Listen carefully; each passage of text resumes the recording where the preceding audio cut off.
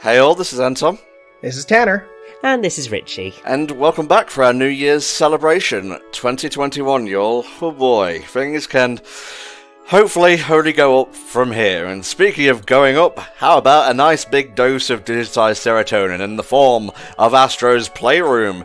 This is a packing title for the PS5, so if you've got a PS5 and you haven't played it, more fool you, really, because this is one hell of a charming celebration of Sony's many pieces of merchandise. Well, that's a cynical take on the whole thing, but it's more a Sony history lesson, while also being a demonstration of how the new Dualsense controller works. In fact, we're going to get a bit of a crash course in this the very second we start things here. So, let's go with ASTRO'S Playroom. I know a lot of people skipped over on the Playroom, which was on PS4 and was also pre-installed, but because if you didn't have the actual PS4 camera, it would only play a video, which that's not a game. And who has the PlayStation 4 camera? So some people might have skipped it over, look at this history, because of that. But with this, you don't need no accessories other than the controller that it came with for what is an excellent platformer and wonderful museum for Sony. We're not being paid to show this, I swear. It's just a very good game. Especially for a free game. They could have, easily half-assed this, but there's so much love in this. And let's start with the controller. Oh yeah, I mean, this is just ridiculous. You guys won't be able to obviously tell because they haven't invented haptic feedback for YouTube videos yet, but these triggers are actively resisting me here, so it is like a jet engine actually going off. Yeah, much like VR, it is one of those things where you need to actually try it yourself to really understand why it's a big deal, because on YouTube you're like, well, it just looks like you're just doing whatever, but no. That HD Rumble, because it's actually by the same company that does the Nintendo Switch's HD Rumble, feels incredible. And here's a perfect example of it, where you can shake them up and feel them in your controller. Like ice cubes, but they're alive. Indeed. And not to gloss over the touchpad, but I'll go back to it. It has multi-touch input now, as opposed to single-touch input on the PlayStation 4 controller. Mm-hmm. Which is amazing! It's a microphone. What do you need me to tell you about that? Honestly, I've enjoyed the microphone a lot just for the fact that you can use it to replace typing when you make your shit posts when you're playing your games. This PlayStation 5 is to scale, by the way. We're actually recording this out in space right now. It's crazy. I know, I mean, the thing is just absolutely freaking gigantic.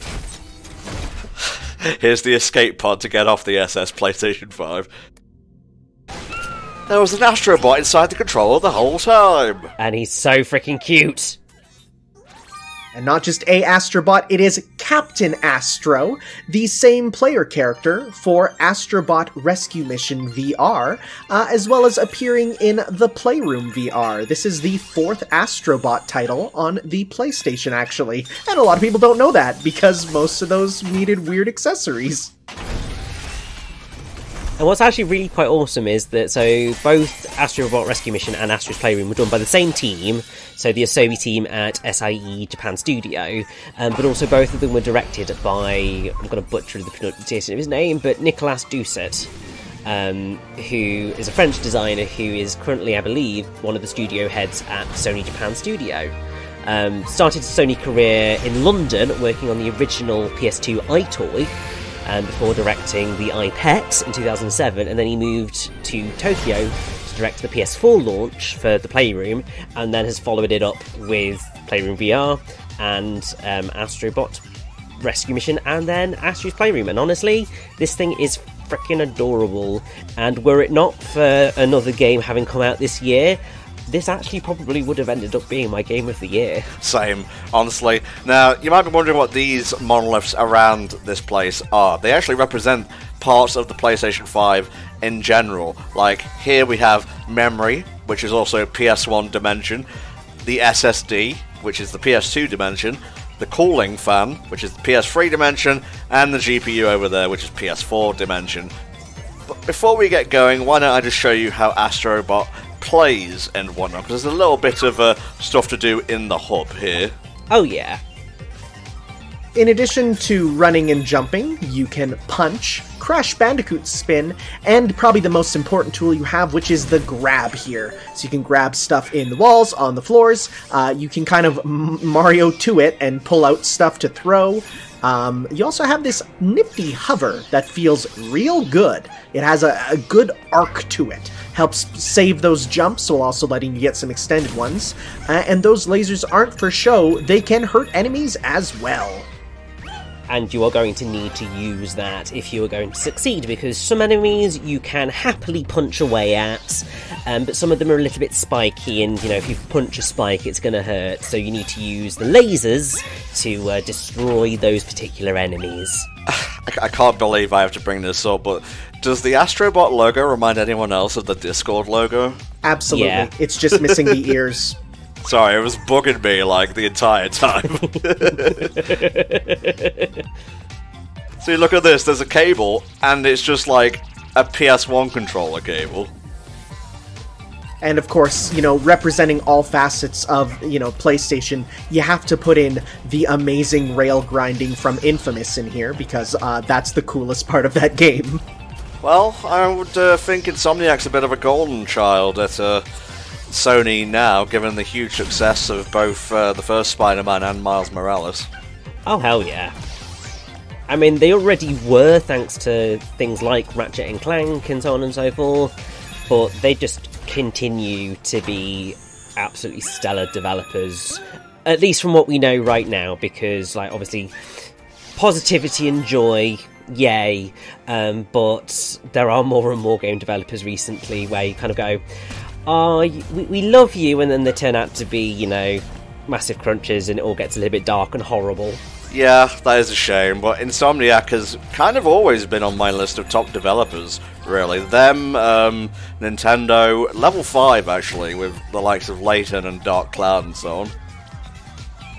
So that whole platforming section there, I didn't even know about, because I played this game once all the way through, didn't 100% it, and didn't really know about it. But I think we have two people here who have played it a lot more than me, so they know all sorts of secrets. Indeed. So, let's start things off in chronological order with Memory Meadow. Shasha! Ironically, also the first level I picked by happenstance. Didn't even know this was the PS1 inspired one. Yeah, I ended up going to the cooling fans first. I don't know, something about the fan excited me. That's fine, mate. I actually did GPU Jungle first, which is the PS4 one, when I did the PlayStation 5 unboxing. We have all sorts of little stuff to pick up, which give us coins, which will be used after you beat the levels. The other collectibles we've already been collecting are some jigsaw pieces, which, again, we'll get to learn more about once we beat the level. But there is one other very important collectible, which we won't see for a little bit here, but that is the PlayStation memorabilia. So, we'll have a lot to say about that. Well, Richie and I probably will. You, Tanner, are a filthy Nintendo fanboy, so... I know. I bet you can't even name this reference, Tanner. Pikmin? Dang it! Of course not. It is, Richie. It's Flower. Booyah. The hilariously popular, I think, or at least successful indie title Flower. I think the reason it was really popular was because it was one of the first games that had a demo that was like, hey, you can check out the DualSense 3's motion controls. And you're like, wow, I can control my PlayStation with motion controls. This is amazing. And then no game used the motion controls. I will say there is every risk that exactly the same is going to happen with the DualSense, because... yeah, I'm so worried. Obviously, ASTRO'S Playroom is an incredible showcase for everything that this controller can do, but then you move over to things like Spider-Man Miles Morales, also a launch title, and it does absolutely sweet bugger all with it. And while that is partially the case because, it also came out on PlayStation 4 and yada yada yada, it's still a little bit like, this happens every single time there's a new console, please don't let it happen again. There's a very familiar face. Tanner? Yes, from my marathon playthrough, it's Sir Daniel Fortescue, or Botescue, I guess, because he's a robot now. Medieval, essentially.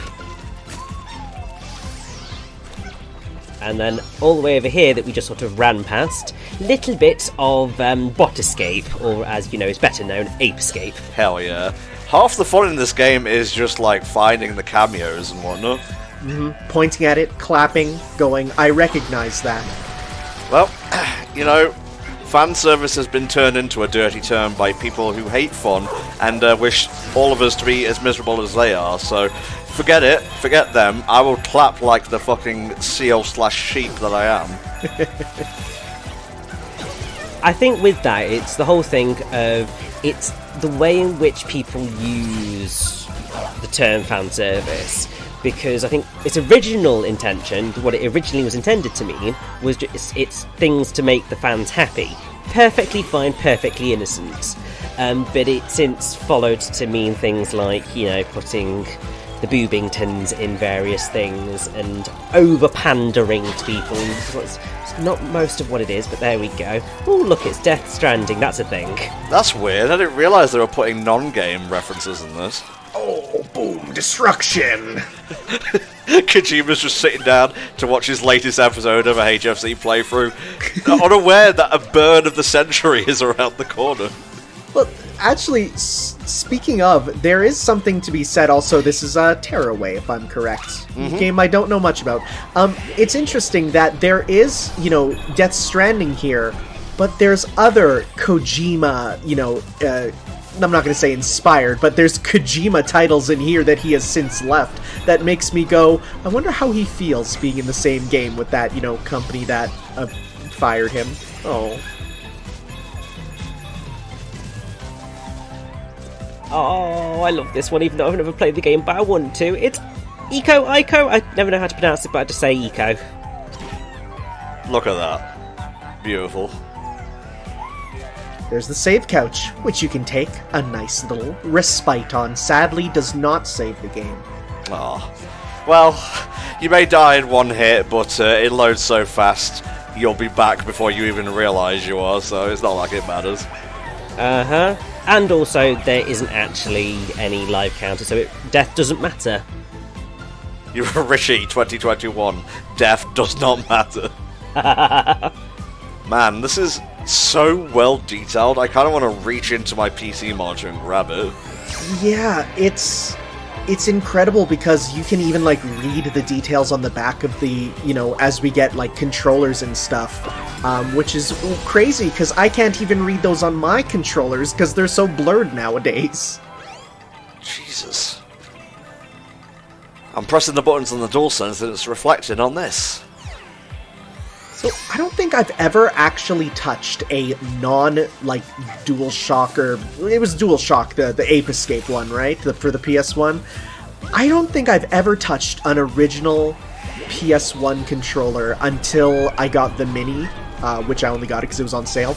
And it's just so, it always looks like a knockoff controller to me, seeing it without the sticks.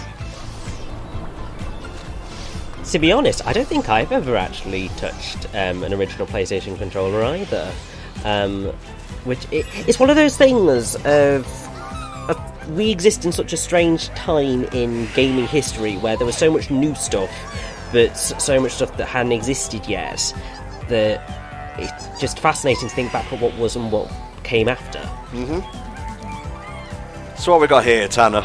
So this is Everybody's Golf VR, which was actually the Everybody's Golf series was originally localized as Hot Shots Golf, where they tried to make it super edgy and hardcore before, you know, they actually realized it's actually a cutesy Japanese game, and then they said, oh, well, maybe we shouldn't do that. You've now seen Astro die. Commit it to memory. It's actually interesting. There's a couple different references in his deaths there. That pop is very reminiscent of Little Big Planet. There's another one where he, like, inflates like a balloon, which is very similar to Rayman. Huh. Now that you mention it, throughout my time playing ASTRO'S Playroom, did not see hide nor hair of a Rayman reference. Yeah, there's no Ubisoft references as far as I'm aware. Maybe there might be an Ezio somewhere that I missed, but that might be just one way to put it in, you know, as a little way. And oh my god, this is it. This is the moment that made me go the DualSense, rather, is the greatest controller ever. You can feel the individual raindrops on the controller on your little head. I know, it's incredible. I know that one, but do you, Richie? That is The Last Guardian. It is, and I really want to redo The Last Guardian, because previously, when we did the Sony one for charity, for Child's Play, you know, the place we always do charity marathons for, I had actually a really bad tooth infection, so I was kind of like in pain throughout the whole thing, and my commentary was, if you can believe it, even less good than usual, so who knows, maybe on the PlayStation 5 I'll have to go back and give it a shot again. Well, I mean, from what I can tell, it's actually a really... Well, I mean, also... So you're not going to get it again, because, I mean, spoilers, this was a redo. But yeah, if you go and stand under that particular bus stop, you will get a trophy called Jason! Jason! Because it is a delightful reference to Heavy Rain, where we're just getting a bot sitting just there. Almost every single trophy itself is just a straight-up name of a PlayStation franchise or PlayStation-related one. One of the ones that got me was, on my podcast that I do, we exchange games, and there was one that my friend told me to play, which I'd never heard of, called Helldivers. And I was like, I've never really heard of this game. And then, of course, right after I play it, I go to play this, and one of the trophy names is Helldivers. And I'm like, oh, wow. What a, you know, like, I would have never understood that reference if not for having played that one PS3 multiplayer game. I got him, but he got me. It's not fair, Daddy, it's not fair. So this one, like, little area really reminds me of the final walk-up to Bowser in Mario 64. It's just with the pillars and everything. Oh yeah! As soon as I saw that, I was like, oh man, we're taking some inspiration from the Big M. And honestly, I do feel like there's a few areas where they really clearly did actually take some inspiration from, you know, their grandpappy in platforming. I mean, to be fair, that wouldn't surprise me, because that was my immediate reaction on entering Memory Meadow, because it's Gusty Gateway, and I'm just like, Gusty Garden Galaxy, get in there. And mentioning Super Mario Galaxy, I do believe that we're about to enter a level. So yeah, as we've said, each of these sections is split into 4 different levels, and in I think it's 2 of those different levels, there's a gimmick level, so to speak. And this is very much in line with, like, Rolling Green Galaxy, because you get in a ball, you zip yourself up, which is amazing, and it's adorable. And then you go wrong. Shablooey. And you get to play what is essentially the best Super Monkey Ball game that we've got in a long time. This one eluded me when I first played the game. Do you know what this is, Tanner? I think it's Power Pro-Kun, which is like Konami's Super Deformed Baseball Simulator. The only reason I say that is because there's a lot more Konami properties that are in this game, and that's one of the most popular ones in Japan. You know they love their baseball, so that's why I'm going to assume that that's what that one is, but it could literally just be MLB. Yeah, probably. Is he flossing?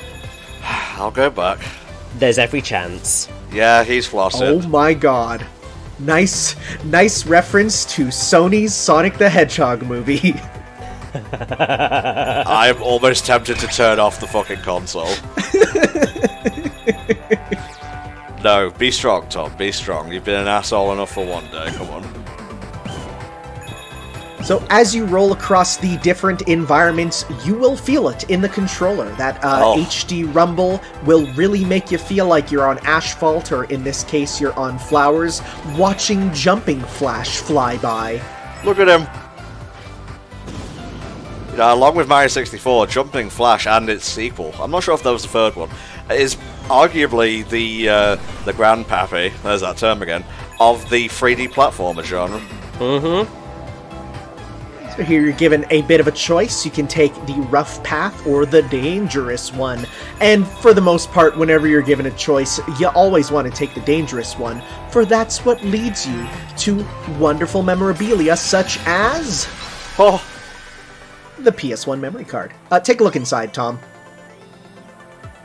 Oh, good, they're all there, because if you ever go, and here's a tip, if you go to garage sales or used game stores, always take a look inside those memory cards if you want to buy one, because if they're missing those little gold parts, even if they're only missing one, it is functionally useless.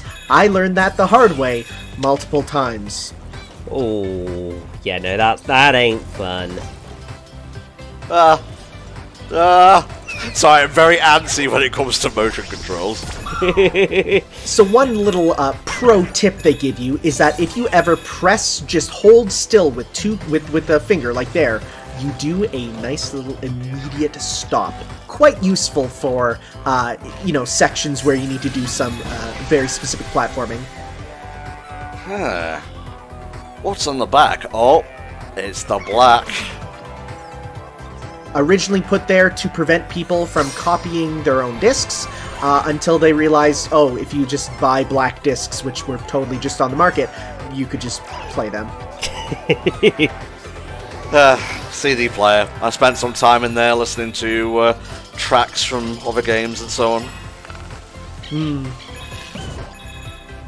That was a very nostalgic Tanner. Yeah, I can't say I've used the CD player of the PS1, but I will say I've used the DVD player of the PS2. Definitely. I mean, to be fair, I never owned a PS1. I do remember I have played on a PS1 because I believe that my cousin actually owned one, and the only reason that I really remember is that there's the vague memory of seeing Abe's Odyssey on it. Not really knowing much else to do with anything, but that was sort of my prevailing memory of that. But yeah, my gaming journey in terms of PlayStation most definitely really started with the PlayStation 2. I have weird memories with the PS1 because one day my dad just came home with a PS1 and it had Pac-Man World on it. And another game that he said I wasn't allowed to play, so probably something like a Resident Evil. And he just came home with it one day, and he hooked up to the TV and said, "You have this for a week." And I'm like, what? Also, hey, it's Ace Combat. Hey, Combat. He hooked it up for a week, and I got to play it for a week, and then he's like, okay, we got to return it. And I'm like, what? And to this day, I have no idea why we only had a PS1 for a week, but okay. And then the only other times I played it was every time I go over to like a cousin's house for Christmas or Easter. Almost all of them had PS1s, which I would get to play with. So those would be the times. And nowadays, though, I own about 3 PS1s because I'm a garage sale maniac. Totally fine, mate. That is fair. Just reliving your childhood, really. Good old Ghost of Tsushima. Or Ghost of whatever, because people, even though the game's been out for a while, they keep getting the title wrong. And it's funny! Well, it is when you're not confusing Richie with it. Yeah, I think it's mostly because I've not really seen that many people play Ghost of Tsushima, so I've not had any connection with that. Oh, flipping genius. Love it. Speaking of which, just whilst I'm on the thought, the people who did the writing on these sort of like artifact prompts are actual geniuses. Like, the pun levels are off the charts. It's pretty great. Oh, Rubber Ducky reference. Yay! That was the first collectible I found in my time playing, which made me go, oh god, how much did I miss? Which is, about, as we've seen from here, about 4 things only, so it's not too much. But I was like, oh no, because I had no idea these collectibles were in, and when I found them, I was like, that is so cool. Just collecting bits of the history of PlayStation. And we haven't seen it yet, because you'll mostly see it once you beat the world, but there is stuff you can do with them. It's not just a pop-up into the, the menu sort of thing. You'll get to see them once we head on out of the first world. Mm-hmm. Get out of here. Ah! I think that's infamous? Yes. That is indeed infamous. You can tell from his glowy hands and grinding on the rails and being in Street Fighter vs. Tekken, which was the weirdest crossover ever, but alright, go ahead, Sony. Speaking of which, we still haven't seen Tekken X Street Fighter launch into the wild yet. That was a thing that was meant to happen, wasn't it? Yeah, so Harada said it's still in the works, but he said because Tekken 7 and Street Fighter 5 are still getting content, it'd be stupid to release another fighting game into the market right now. So he said once those games are done, they'll look into it. I mean, we did get Akuma in Tekken 7, so we got a little bit of it there, but we also got Negan and Noctis there, so yeah. We got honestly, I'll take that over all the Street Fighter casts, is just having these stupid crossovers. Also, when has the fighting game industry ever cared about saturating the market? Well,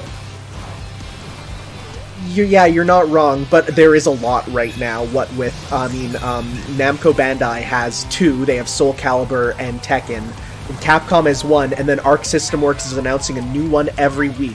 Alright, Richie, do you know what this one is? Because I didn't at first. Oh, the boomerang of multiplayer shenanigans. I think I've forgotten what this one is. Is it meant to be Fatal Frame or something? See, I thought, Fatal Frame is one, but I also almost think it's that new one that just got announced, that, Ghostwire Tokyo? It's some horror Japanese game that, we don't know what it is off the bat, but it could be any number of them. I think it might be Siren, actually. Oh, that might be it. I remember I've watched a video which highlights basically all of them, and that was a fun thing to watch and just going, that's what that one is, because, well, I have followed PlayStation for a relatively long time now. Not intensely, my love for PlayStation is not the same as my love for Nintendo. But there are a lot of franchises in this. I'm just like, absolutely no idea what that is. Yeah, I don't even know what Siren is, but can I just say, my favorite thwomps are CRT thwomps. Oh, bless. See, it takes a little bit of inspiration from Nintendo, much like Sony does in general, and just makes it better. Oh, it's this guy. He was in some of the other spin-offs. I remember him seeing the different Playroom games. I think he has a name like Gigabot or something.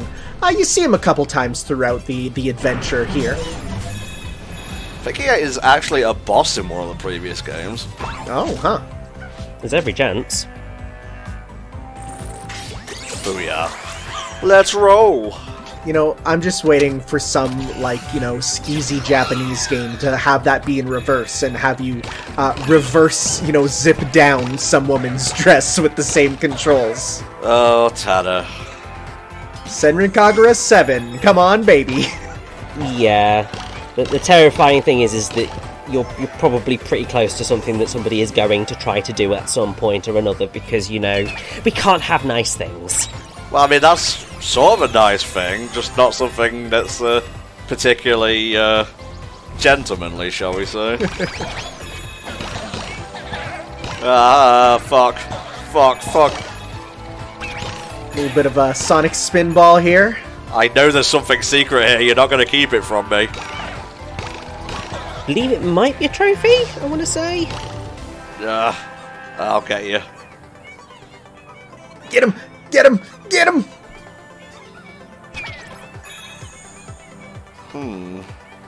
Oh no, it's just more coins. Have you gone into the side thing there? The little side nodule. The holy hole in the top there, yes. Yes, that is one thing that you do need to do if you want that puzzle piece. Ah, there we go. Sorry, I was overthinking that one. Yeah, pinball, you need to just turn your brain off. Uh-oh, everyone's favorite, ice physics! With touch controls, oh god. When I was recording this for the non-com channel, this took a few minutes, I guess. It's not that hard. It's not that bad. This bit is probably the worst bit because, tight corners on ice with touchscreen controls. It kind of gives me flashbacks to Rolling Gizmo Galaxy, although that didn't have any ice in it, but it still had these sorts of slightly traumatic moments. God damn it! You do need a bit of speed to get up that one hill, but then as soon as you're up, you want to slow the heck down, because you'll take that momentum and it'll send you flying over the edge. So you want to go, oh, just a nice little slow ice adventure. Mm-hmm. Use the coins. Booyah! And what do we get? We get the better controller, the DualShock. Those apes can't escape now. Wow, you can literally see the dog noses that they use to make the controls. Jesus Christ, Tanner. It's what it looks like! You're not wrong. Alright, gotta get a few more doohickeys here before we're done. I'm not super trying to go for 100% or iconic. Hey, because there was the Ico cameo. Hey, hey! Uh-huh. I believe that you get that one for all of the puzzle pieces in Memory Meadow. Basically, you'll get a trophy for all of the puzzle pieces in an area and all of the artefacts in an area. So that's always a good indicator of how you've done. Bless. The VMU isn't as original as we thought, because the Pocket Station was pretty much that. The big thing that it was used for was getting some items in Final Fantasy VIII. They actually included, if you buy Final Fantasy VIII on the Steam version, you actually get a Pocket Station emulator to emulate it as you play. Oh, wow. Wait for it. Oh. It's the sound of my childhood. Even as someone who didn't grow up with the PlayStation, hearing that sound meant you're in for a good time. So that, to me, hits me right there, right there. Let's see what's around these corners here. There's still a few little cameos. Bot Racer. I'm not really sure what that's meant to be. I think it's Ridge Racer? There's every chance it's Ridge Racer. I mean, at this point, I just go, yeah, it's that game. So I've just tested to see if I can turn the TV off, but no. Sony would not allow it.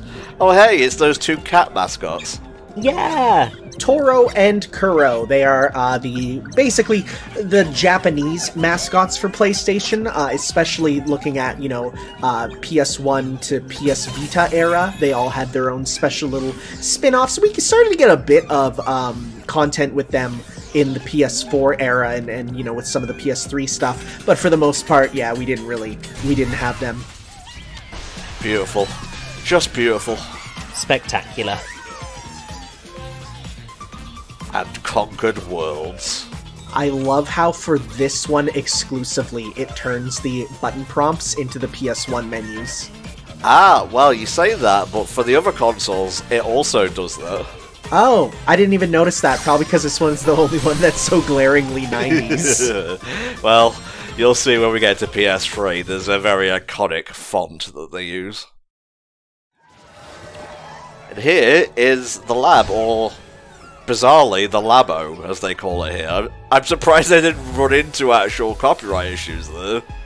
Yeah, because I thought Nintendo just made up that word, which I think they did, so they just put it in there for the heck of it. Sure. So yeah, this is where we keep all the artifacts and whatnot, and by the by, we have the ability to dance with the D-pad. Oh my god, I never knew about this. I didn't even know about that either. Oh my god, that's amazing. Carlton! This is amazing. That would be my dance, and of course the best one. Game of the century.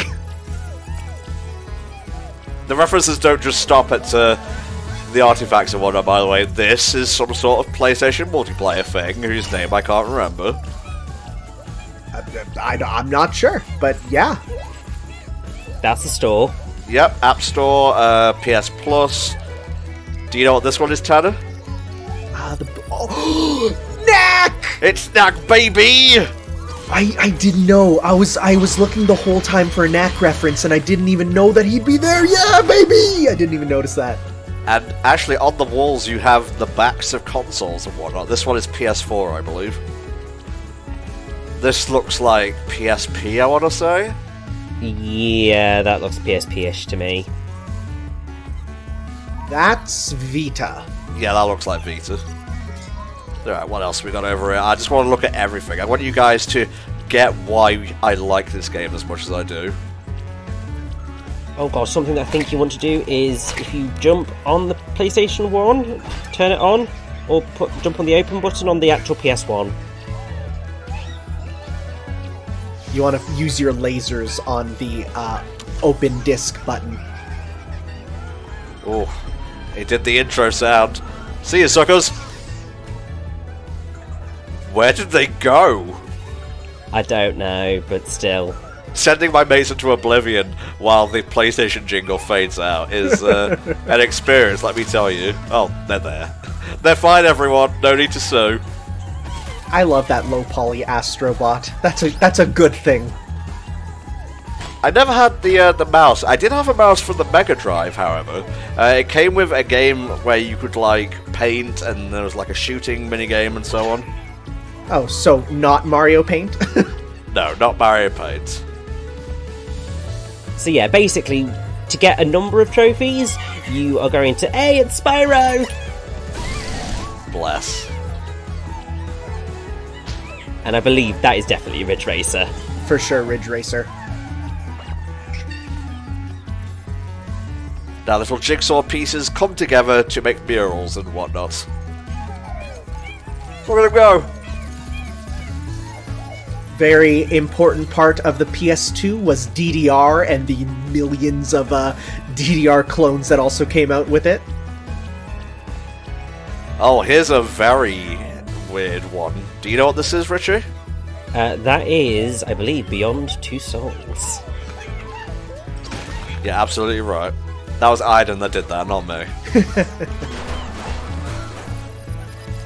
Alright, now a really cool thing. What have we been collecting coins for? Well, for gacha, of course. Oh, my favorite genre! However, that said, this is not the cruelest gacha, purely because there are a limited number of these things in here, so as long as you keep pulling, you will keep collecting. You don't get repeats as far as I'm aware. And eventually it will run out, so you'll know when you've got everything.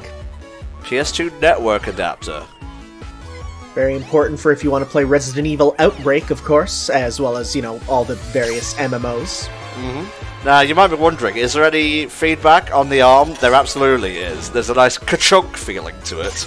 And even when you crush the orb in your hands, you feel like the Card Crusher meme in real life. See, you even get jigsaw pieces here, because there's not enough to fill a mural in the level, so you kind of have to test your might here. These are all the beta designs for the PlayStation logo. Mm-hmm. Very cool. I love stuff like that. Oh yeah, it's phenomenal. Yeah, the only thing better than, you know, the actual history is when they reference the unused history. That's always a really cool thing. Oh, little tiny dinosaur. Yep, that is the demo T-Rex, who we have also seen out and about on some of the screens as well. Neat. PlayStation trophies. This is one of those things where you need to feel it for yourself because it is so satisfying when you start crunching them yourself. Oh god, Jess. And oh, so cute! Oh, nice. Yeah. This is the one I was waiting for because not only is, hey, the PS1 the cuter way to, you know, play a PS1, but because we have the PlayStation 1 screen there, they actually combine! And you get to put them together! It's so cool! There you go, there you go. Right, so these go here, I assume. There we go. They kind of go everywhere because they're not just for the levels that we've done, you know, they're for all the levels, so It's not just for the levels, it's for the players, Tanner.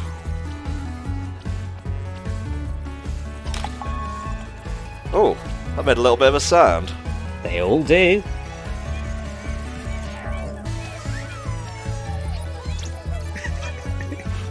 You and me, bro, dance off. I have to say, the soundtrack for this game is really, really good. It is actually done by the same guy who did the previous Astrobot games. So looking at, you know, Astrobot Rescue Mission. He also worked on the iToy, and he was also the composer for the original music in the Little Big Planet games, as well as Tearaway. So his name is Kenneth Young, and honestly, I really, really love his music. It's great. I love this soundtrack. So there we go. There are a lot of artifacts to get, but by golly, by gum, I'm going to try and get all of them, guys. Hey! The little amiibo trophies we got, they kind of add to the whole room here. Look, see, there's the trophies. Yep, I believe if you pick up one of the trophies... Hey! Ironic! Nice. Alright guys, that's PS1 dimension done and dusted. Now it's time to go forward a generation, to arguably Sony's peak as a console manufacturer. I'm talking, of course, of the PlayStation DOS. You know, I'm really getting tired of these monoliths popping up everywhere. Yeah, it's kind of annoying, really. You're just going about your day, bit, bop, boom. There's a tower for you.